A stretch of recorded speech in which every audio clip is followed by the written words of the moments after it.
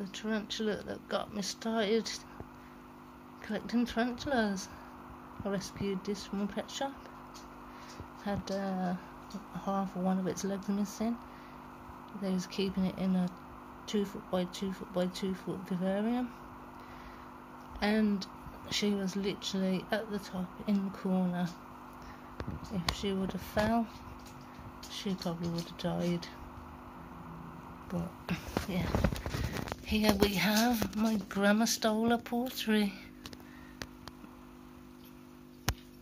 I've had her for 9 years, and she was around 4 inches when I got her, 3.5 to 4 inches. So she's a good old age, and she's a typical Grammostola. Doesn't like to eat much, so we'll try her anyway. There's nothing. Well, that didn't go as planned, did it? Shoot me. Well, she won't get it anyway.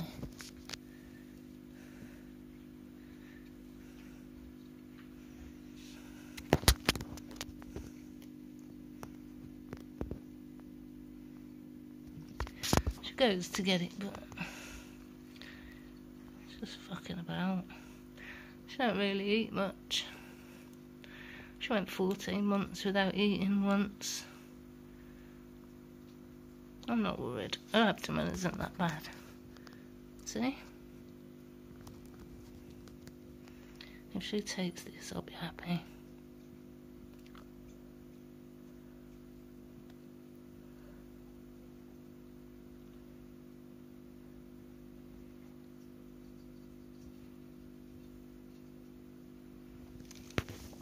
Sorry about the shakes, guys.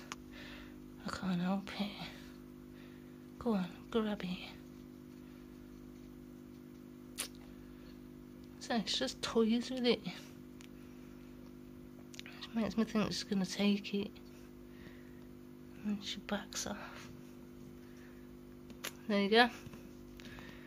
True fashion. I'll leave it in there. She might take it. She might not, but like I said, her abdomen isn't bad, considering she barely eats. Let's get her some water. Her dish is empty.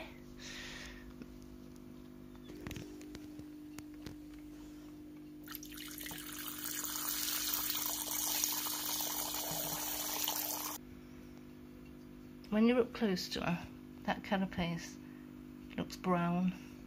When the light hits it, it's like a purpley pink. Stunning. Right, on to the next.